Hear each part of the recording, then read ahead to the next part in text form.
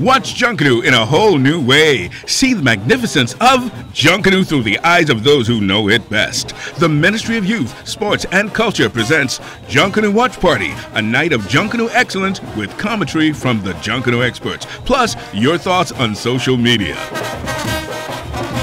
Junkanoo Watch Party this Saturday, January 22nd on the ZNS Network at 7:30 p.m.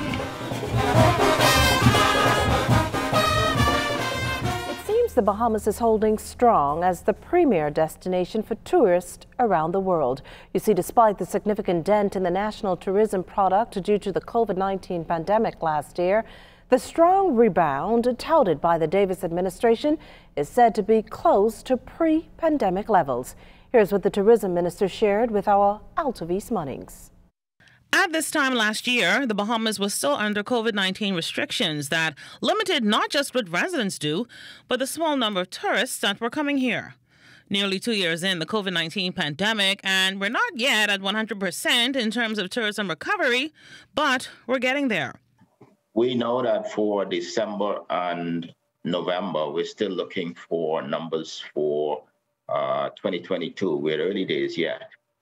But in terms of our recovery, we're back to 90% of our pre-pandemic level arrivals for those months. So we think that's very good. The Caribbean is tracking maybe 15% behind us.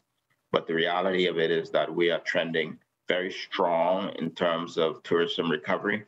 And we're looking and hoping that this will continue into the near term. Government is surely making it more easier and convenient for international passengers to travel to the Bahamas, despite the recent rise in COVID-19 cases.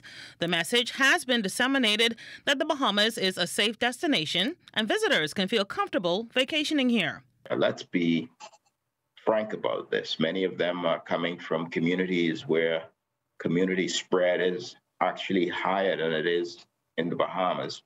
Certainly in many of our family islands, there have been no COVID cases since the pandemic began.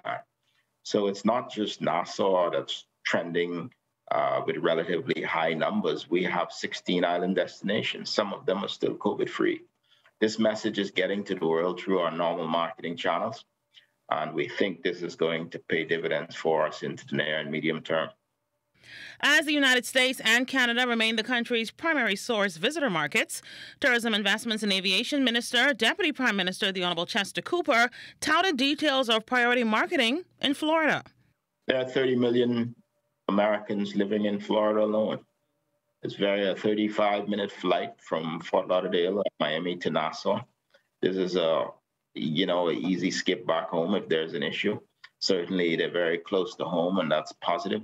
We'll continue to be sure to market to Florida itself directly.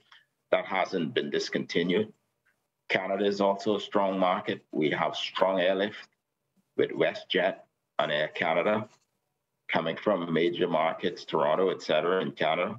So we anticipate that demand is going to continue to be strong. Altavis Munnings, ZNS Network News.